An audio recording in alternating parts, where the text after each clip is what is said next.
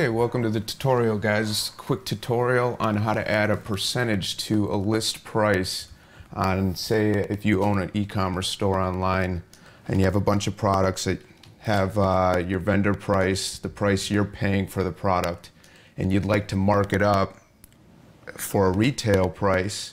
I'm going to show you in Excel how to just a simple equation to be able to take a whole bulk list of prices and change them, very easily.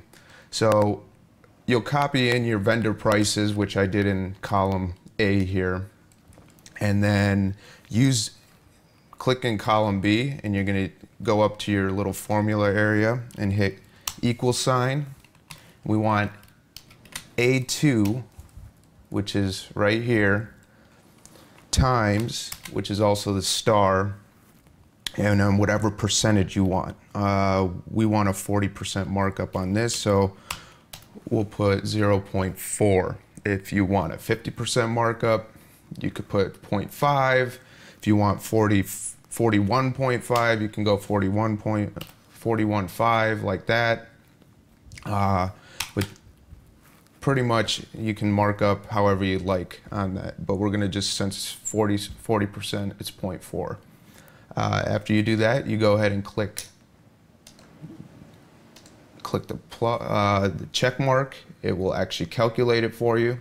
Now, to step and repeat all the way down, you're going to take this little box right here and simply drag it, and keep dragging it until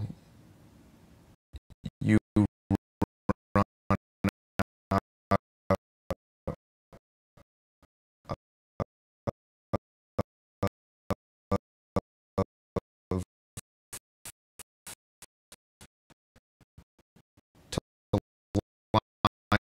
it up with the left column.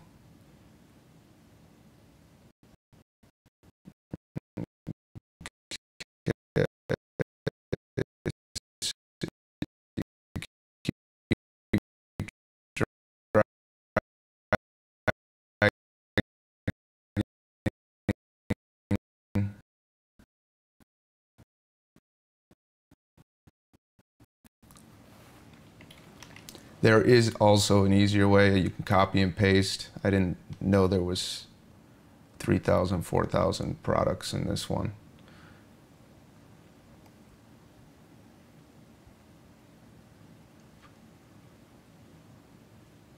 So now that we're coming, I think there's probably 4,000 in this. Yeah.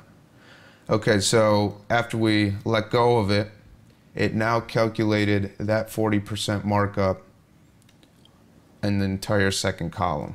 Now this is just the markup price, so we don't want to use this. This is not our retail price. That's what we're going to mark. That's 40% more than what, that's 40% of what column A is. So what we need to do in column C is equal sign.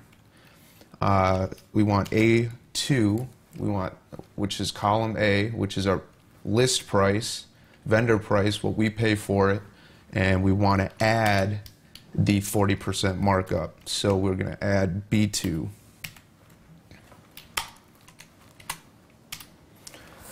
And go ahead and hit the check mark. And now this will be our